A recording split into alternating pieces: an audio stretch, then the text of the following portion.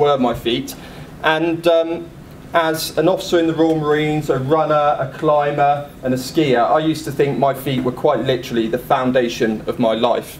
And it was that job as an officer in the Marines that took me to this place here, Patrol Base Mahbub in Sangin, Afghanistan in March 2010, so about 8 years ago. And at the time, Sangin was being touted by the press as being the most dangerous town on earth. And Patrol Base Mahbub within our unit, and when we were deploying there, we were being told this was one of the most dangerous patrol bases to go to. And it didn't take long for us to face that danger. Within a couple of weeks, I'd been shot at for the first time. And the first time it happened, we were just out on the streets. A guy took a couple of pop shots. They just went over the top of our heads. The adrenaline started pumping. My heart was racing. But in that case, we were very lucky to be able to get to safety very quickly. The next time we were shot at, though, one of my men was actually on top of the building right in the middle of this picture here in the patrol base, and the shot rang out, and then the cry of casualty went out across the patrol base, and that shot was quickly followed up by many more. What happened then, we had a half-hour firefight. And I can tell you the adrenaline really got pumping this time, and not only that, I was having to try and coordinate things with this casualty too, make sure he was getting first aid, and organising the evacuation for him out of there too.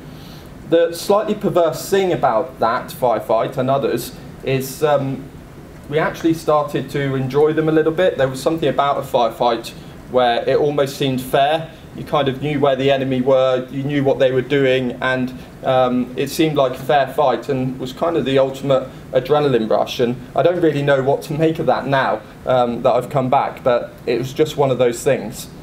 So what motivated us to put ourselves in front of that danger? You know, I'm not sure when I joined the Marines, or even when I deployed on this tour to Afghanistan, I'm not sure that I did fully understand my motivation. However, once I got out there, I pretty quickly did work out what my motivation was, and that was seeing children like this, families like these, who actually no different to the children that I've got at home now.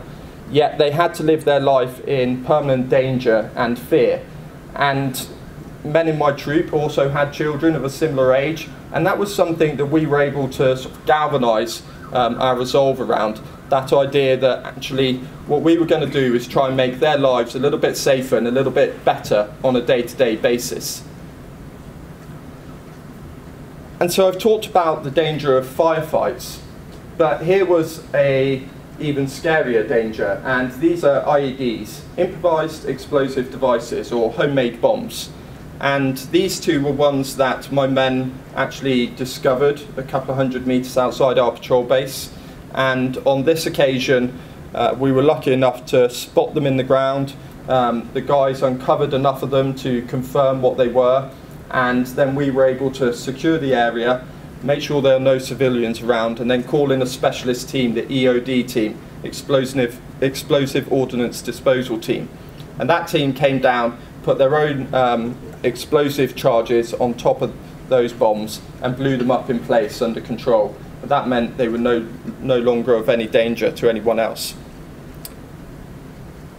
Now, I'm just going to talk you through this picture here to give you an idea of kind of the pressure we were under whilst we were on patrol. So I took this picture, and again, just a couple of 100 metres outside our patrol base.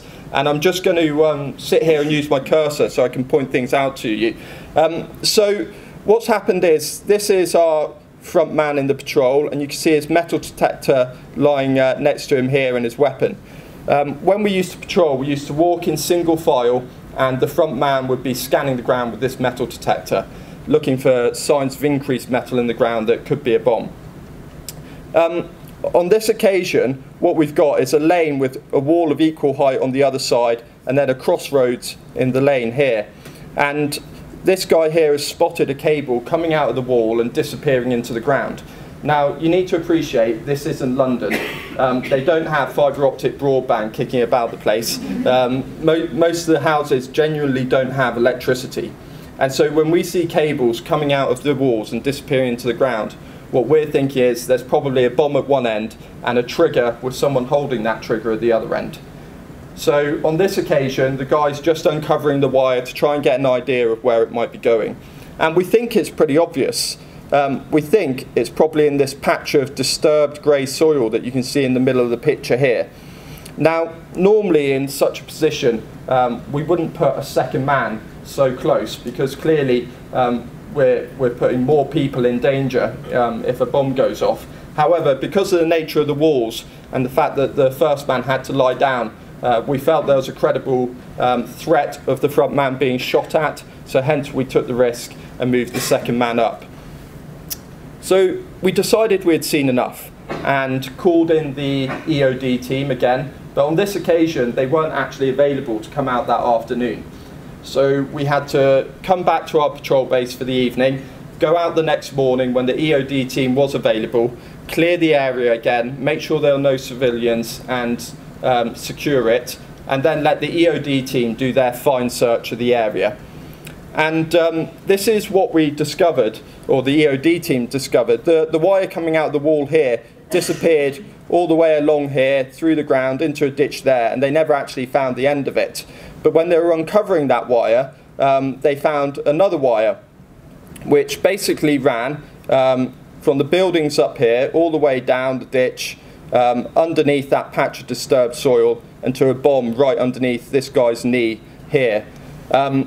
And the bit I haven't told you about was the afternoon before, when we had been there, just before we pulled back to our patrol base. We stopped a local national who was coming up the lane from the left-hand side there, and we questioned him about where he was going, and he said he was heading up to those buildings to go and see his family, which we thought was a bit odd at the time, because we knew that those buildings had been abandoned for a long time. Because of his age, we took his photograph, and that night we went back and compared his photograph to our intelligence database, and found out that he was actually the local Taliban commander's little brother. So quite clearly on this case, heading up to the trigger point for the bomb that was right underneath my men there. So that's just to give you an idea of the sort of pressure we were under. And I'll be honest, that was a bit of a moment for us where we realised just how endangered we were out there, and we kind of had no idea really. Our realisation of the risk just increased massively. So I'm going to fast forward probably about 6 or so tragic, exciting, at times boring, lots of other things going on weeks, to the 16th of June 2010, and this was the day that I got blown up. And just to give you some context again, the first bombs that I showed you were up in this area here. This blue box is our patrol base Mahbub, and the last pictures you saw were just off the screens, just off this screen down here. And on the 16th of June 2010, the plan was to go up to this farmstead up here, and that was on top of a hill that overlooked our patrol base. There was just one farmer that lived there, probably in his 70s, kind of kept himself to himself, just literally a little small holding with a few chickens, goats and some vegetables.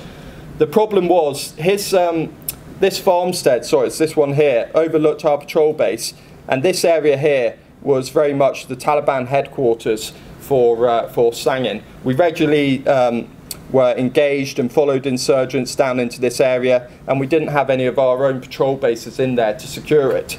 So the Taliban used to come up over the back of the hill and try and take over this guy's farm, try and interrogate him for information, and generally make a nuisance of themselves. So it was important for us to go and make sure that he was okay.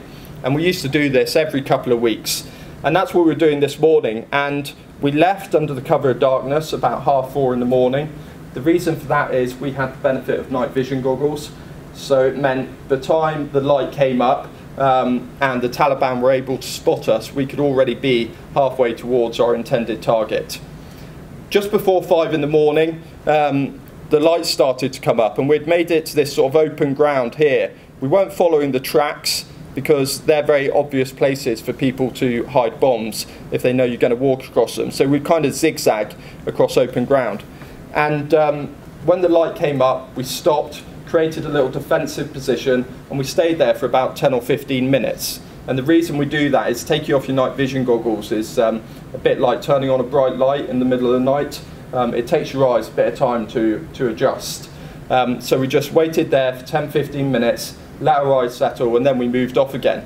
And there's 11 of us on the ground. I think I was number 7 in the patrol, and I remember watching the lead guys in the patrol just walk up onto close to the brow of the hill here to walk around here. And the last thing I remember is looking up at the grey dawn sky. My world has just gone into slow motion. I know I'm flying, and I just think to myself, oh fuck, it's me. Literally, those words went through my head. I landed on the ground with an impact, and everything suddenly started going into fast forward. And what I'm about to describe to you here is what I call the ultimate team event, and it's kind of no longer about me, but about everyone else that was around me, and the journey from there back to Birmingham in 3 days. So, I've described what happened to me. My memory is that the first guys got to me to start giving me first aid within a couple of seconds, but I'm actually led to believe that was wrong. It actually took them a couple of minutes. Now, the first aid manuals will tell you that if someone severs a femoral artery, they'll probably die of blood loss in around 3 minutes. Now, bearing in mind at this stage, I was lying there with both my legs missing and my right arm. I was probably bleeding quite heavily. So I think you'll all agree what they did in 60 seconds to keep me alive in terms of first aid was pretty amazing. When they got to me, I was actually on my radio sending reports back to the headquarters, letting them know what had happened and telling them what my state is. And this is kind of always seen as an area where you get a lot of respect brownie points within the Marines. If you get injured and you can send your own report, people give you a bit more respect. So I was feeling pretty pleased that I managed to do this. And actually, when we got back to patrol base, I asked my signaller back in our little headquarters, did you get my report? He said, yes, boss, it was brilliant, spot on. A few months later, he was visiting me in Headley Court when I was doing my rehabilitation. He said, boss, about that report, he said, your radio was blown clean off your back. You weren't sending reports to anyone. So, bless them, they were looking after my ego in the moment. So that was me. We had these guys giving me first aid. And what you need to bear in mind, I was the patrol commander on the ground. I was now in no position to command that patrol. You know, literally my radio had been blown off, and actually there was nothing that I could do. I couldn't see what was going on. So I had a corporal on the ground with me in his early 20s, a guy called Andy McGarver, and he had to step up and take command of that patrol. And he had 3 things to think about at that moment in time. First off, he needed to think about, was I getting the right first aid that I needed? Secondly, he needed to think about defending this situation. I've just told you, less than 200 meters away was sort of Taliban headquarters for that area. There's been this huge explosion, big cloud of dust. They'll know exactly where we are, and they know that we'll be vulnerable in that moment. So he needs to think about how he's going to defend us. And then thirdly, he needs to think about how he's going to coordinate with our little patrol base and get me back to the safety of that patrol base. So quite a lot to step into. But he was able to do that, I'd say, relatively easily. And the reason is the team were all pretty much prepared for this. This is what we're trained for. What happens if? What happens if the worst happens? So the first thing he had to think about was the first aid for me.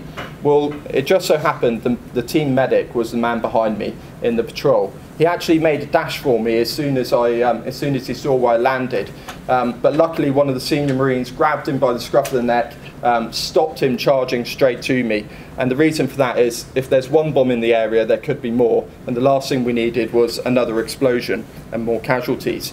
So they then got the spare metal detector out and methodically cleared a route to me.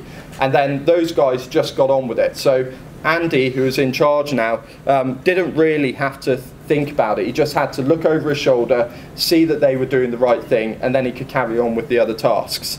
In terms of defending the location, again, the guys were well drilled in this sort of routine. So they would have just started getting into their positions themselves. And all Andy would have had to say was, actually, I want you to face a bit more that way, I want you to move a little bit further that way.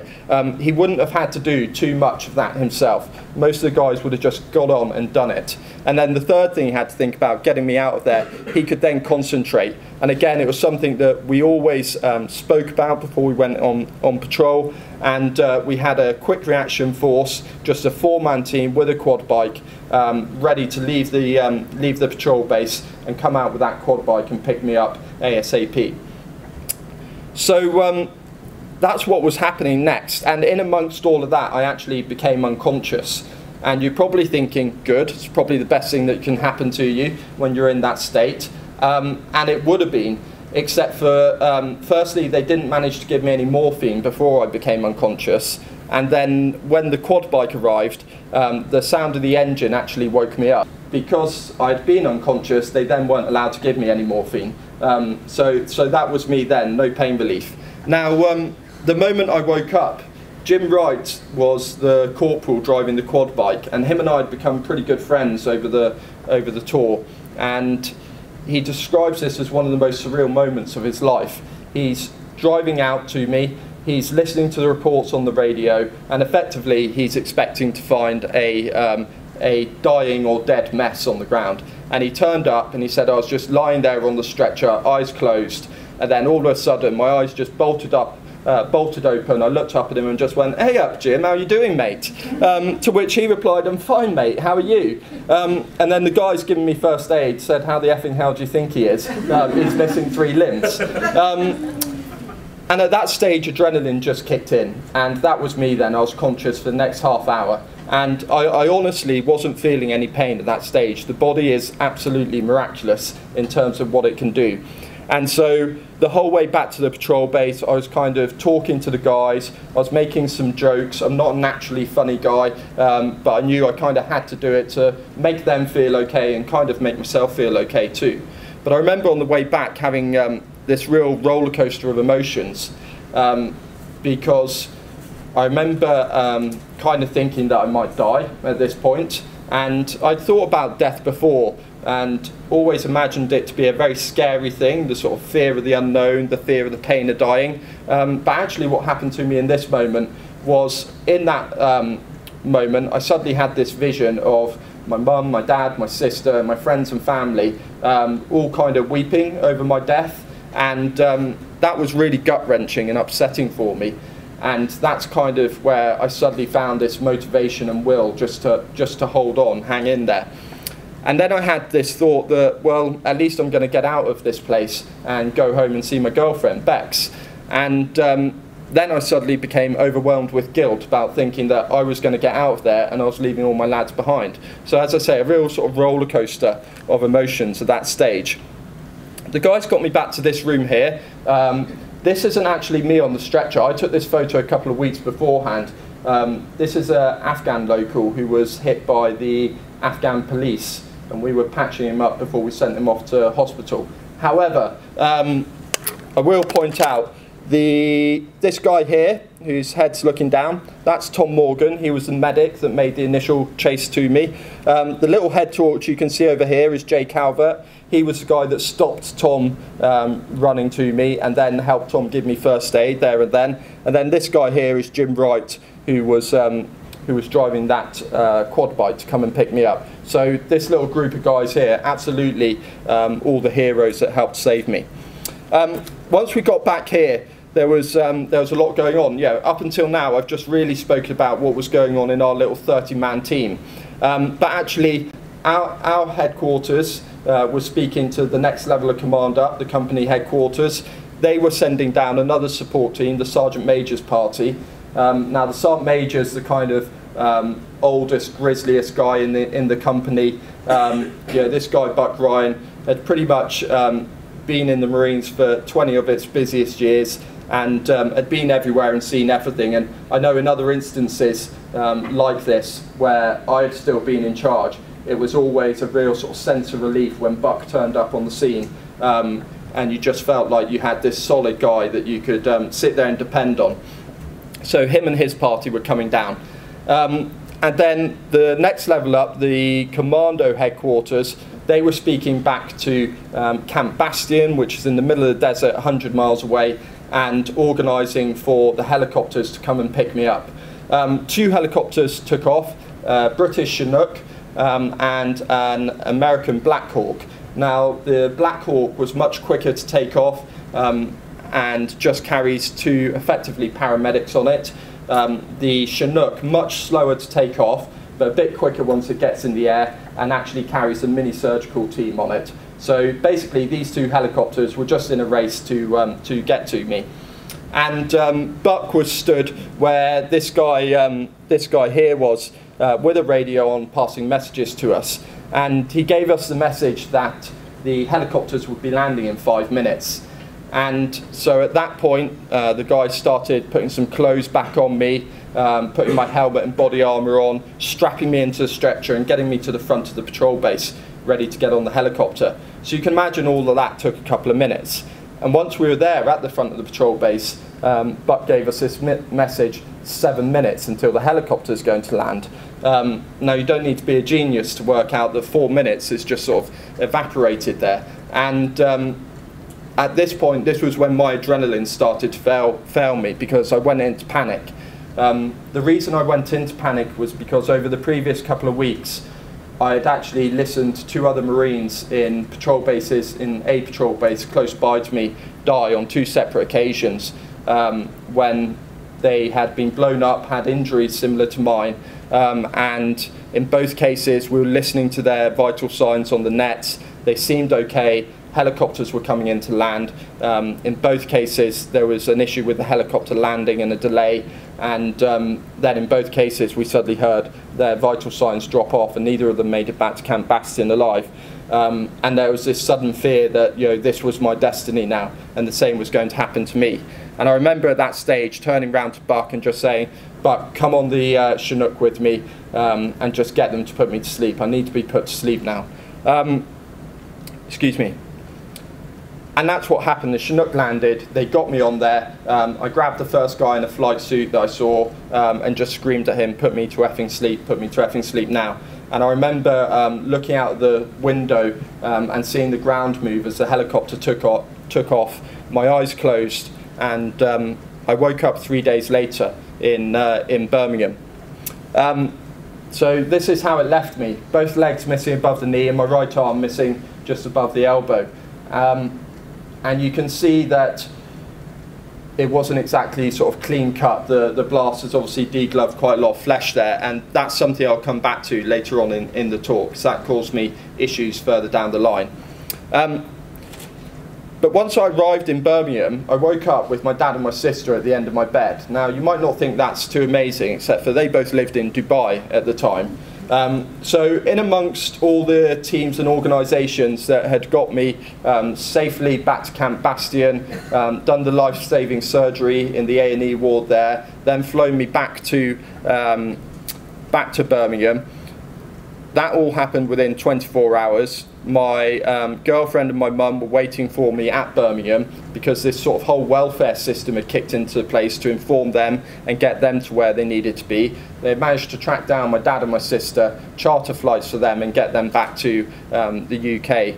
And all in all, I'm led to believe that somewhere in the region of sort of 600 to 700 people would have been involved in that sort of 3.5 day process.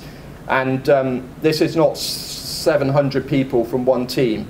This is lots of different organisations on different continents, at times separated by radio waves, not even sort of you know, cable broadband or anything like that.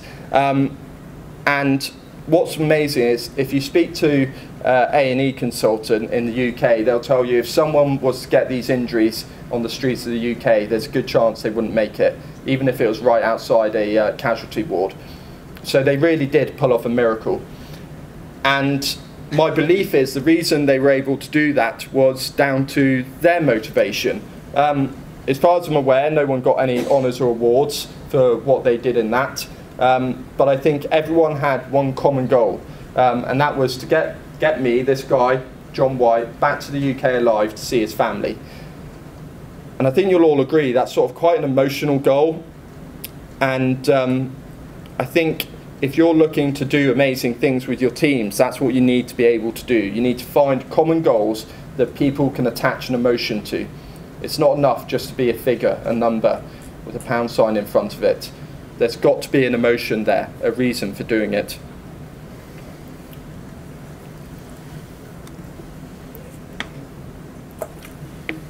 So I was actually quite lucky because I didn't get any internal injuries, which meant effectively all I needed to do was wait for my skin grafts to heal up, all the wounds to heal up, and I could leave hospital. So I spent just 27 nights in hospital. If I'd known at the time that actually my insurance was paying me per night that I spent in hospital, I would have probably dragged that out a little bit longer. But there we go, lesson learnt. This video was actually taken about 10 weeks post-injury. So I spent 4 weeks in hospital, 3 weeks I was sent away to my now, at this stage, fiance. Bex and I went away to a little holiday cottage in the Cotswolds just to kind of go and get our heads around what life might look like in the future. And then this was within a couple of weeks of starting my rehabilitation at Headley Court. So those are what we call stubbies, the prosthetics I've got. So I'm literally about that tall when I wear them. And we just use them to help you sort of retrain your balance and build up core stability. And you can see how much effort that was taking me just then, literally just to stand up off the ground. At that stage, the thought that you know, within a year I could be standing all day, every day on tall legs like I do now was just absolutely beyond me. This was in the end of October. So we're now, what, four months post-injury, and I was stood up on tall legs, similar to the ones I'm wearing today. I didn't actually walk on them this day, I just was standing up for a fitting. But then by a year after the injury, I'd given up using a wheelchair and was just walking around full-time on my prosthetics. This was 18 months post-injury, and I'm out in America here. And the reason I'm out there is because my injuries, as you can tell, are pretty complex, and the UK prosthetic services didn't really have the skills to sort of match the complexity of my injuries, plus my sort of fitness and determination, if you like. And so I went out to this specialist clinic in Oklahoma, and one of the things they like to do is get you out on a golf course, not really to learn to play golf, but actually it's a great place of lots of different terrains, but in a relatively safe environment. They're big believers that the world is not like a clinic. It doesn't have nice flat floors and handrails everywhere. You can see I'm not really that good, and I'm not going to take it up as a hobby. And then a couple of weeks later I managed to get back out on the mountains again. I was always a skier before, and I'm now in a position where I can say I'm better at snowboarding now that I'm missing my legs than I used to. And that guy that crashed into me there was actually one of my instructors. This was on a charity trip out to Colorado, and all the instructors are paid for, and I actually had 3 around me. I had one sort of very hands-on, you know, helping me get my balance while I was learning. One a bit more technical, stood off, giving me tips, and then that guy there, his term is he's a blocker, and he's meant to sit 10 or 20 meters behind you and stop people from crashing into you. So life moved on, and I sort of very quickly came round to the idea that my career in the Marines was pretty much over. I probably could have hung on for another couple of years and done an admin job somewhere. But by the time I was in a place to do that, I had this realization that I felt like I'd be really frustrated by it. I would be in this environment where I used to kind of match everyone else, and everyone would still be doing what I used to be able to do, and I wouldn't be doing it.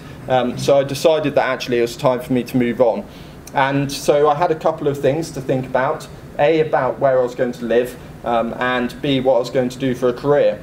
And I'd considered leaving the Marines before, but having joined as a 19-year-old, bought a couple of properties, so had mortgages and stuff like that to pay, I was suddenly quite scared about the prospect of kind of leaving the safety of the military life, and I didn't think I had the skills to make it in the civilian world. So I always very quickly switched off that idea and kind of stayed in this really dangerous job because I felt it was more safe for me.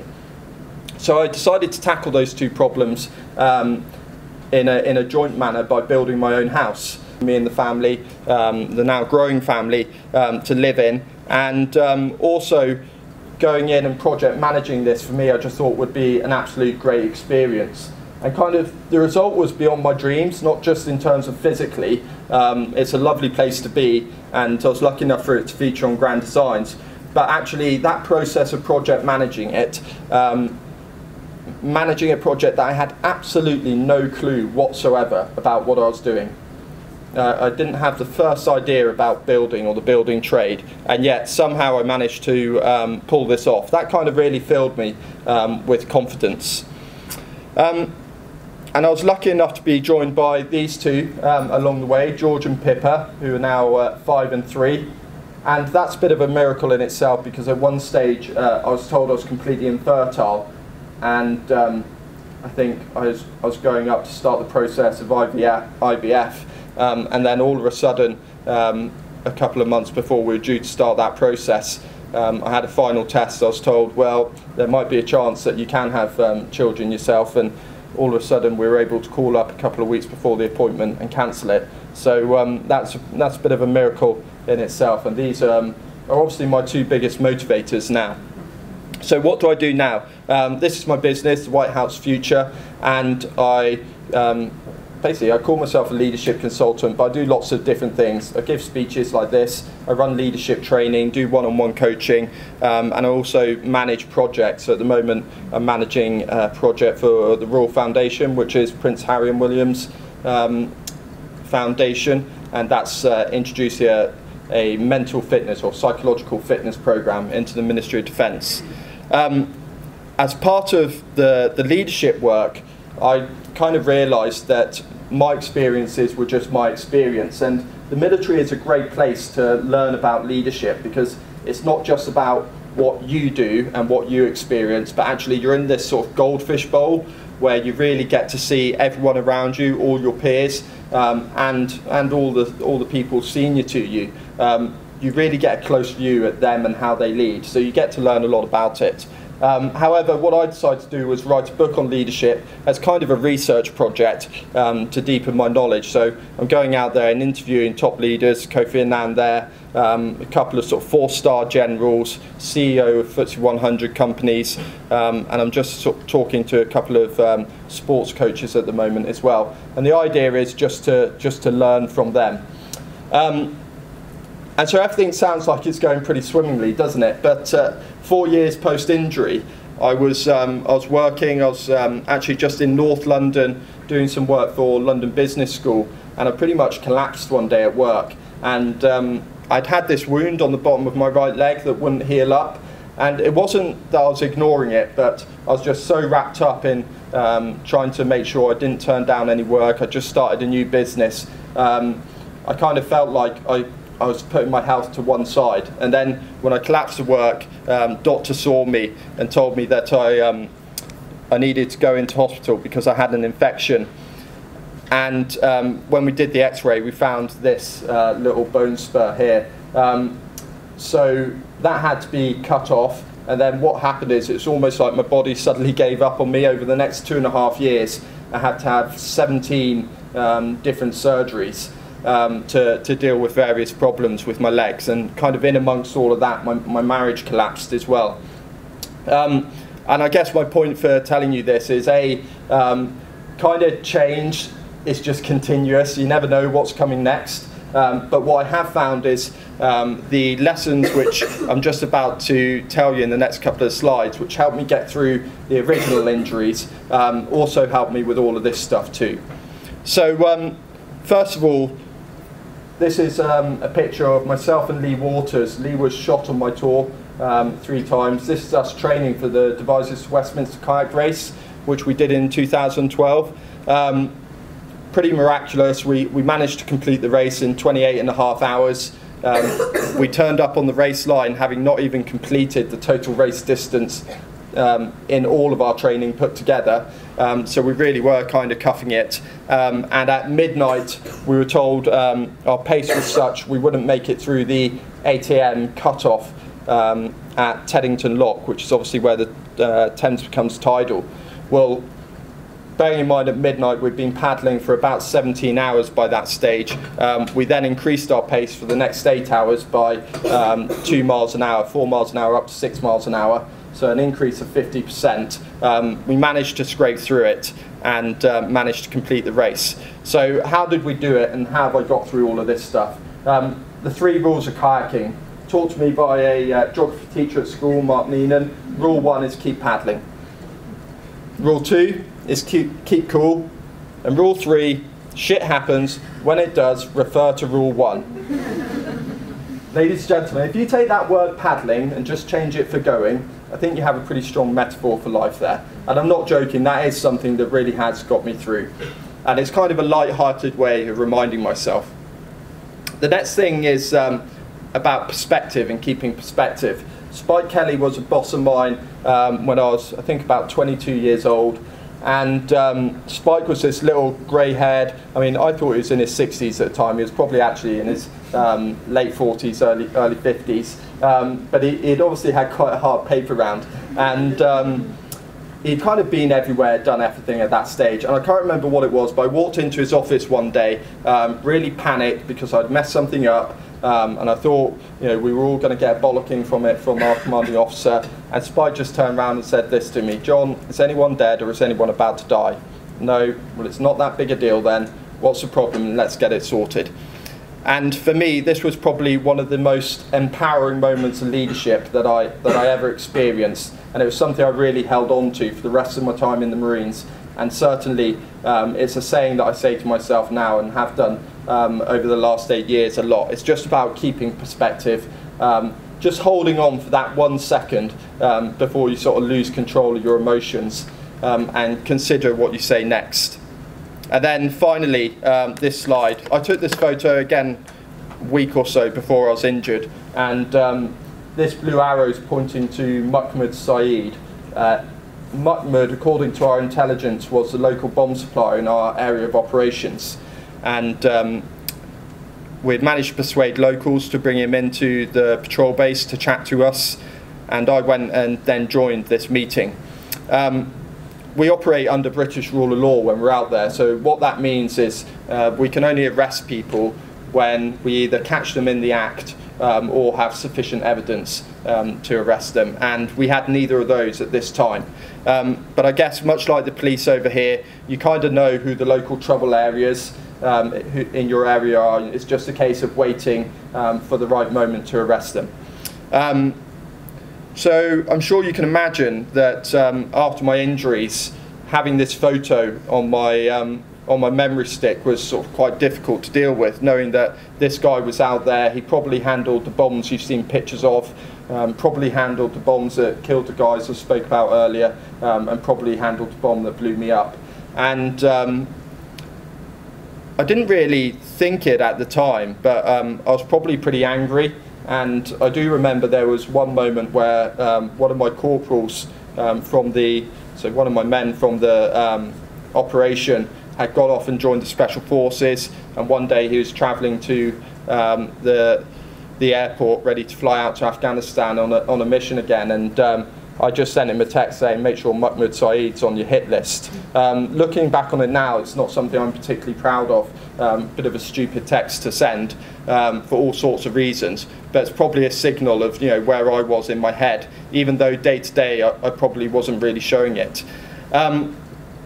So kind of how do I deal with this? Well, in amongst some of the saddest stuff I've spoken about, you clearly realise that I'm stood here today with a smile on my face, and there's lots of amazing things going on in my life. And it took me a couple of years to realise this, but there was a moment where all of a sudden I realised that all this fantastic stuff that was going on wouldn't be happening if I hadn't have stepped on that bomb. And so I kind of had this moment where I went, hang on a sec, I can't be angry at this guy, because being angry at him suggests that I don't want everything that I've got. And so that was kind of the point where I realised I had to forgive him. And that was all well and good, but it took me another couple of years, and again it's a sort of ongoing process where I came to sort of further realisation that actually whilst forgiving him was good, it did help me a lot, what I was doing was putting all the blame on him. And what I wasn't doing was taking any responsibility for the situation myself. The reality is you know, I chose to join the Marines. I've made an infinite amount of decisions leading up to that point in my life, any one of which could have taken me down a different road. And so there was sort of this realization that actually I need to take responsibility for it. And I kind of need to forgive myself. I need to accept that I've got everything that I have now, and I'm grateful for that, because I've walked the path that I've walked. And without that path, I wouldn't have what I have now. And so there's this bit about acceptance in there, taking responsibility and kind of forgiving yourself. And I've got to say, in terms of, you know, going through what I've been through in the last couple of years, the marriage breakdown and all the operations, that element of it, that taking responsibility for it, and being very forgiving in the sort of darkest moments to myself and to other people, has absolutely kept me going. And that is why I'm able to stand here with a smile on my face today. And so that's my sort of final message, which was the title slide. If you can learn to forgive, then you'll be a lot happier. Thank you very much.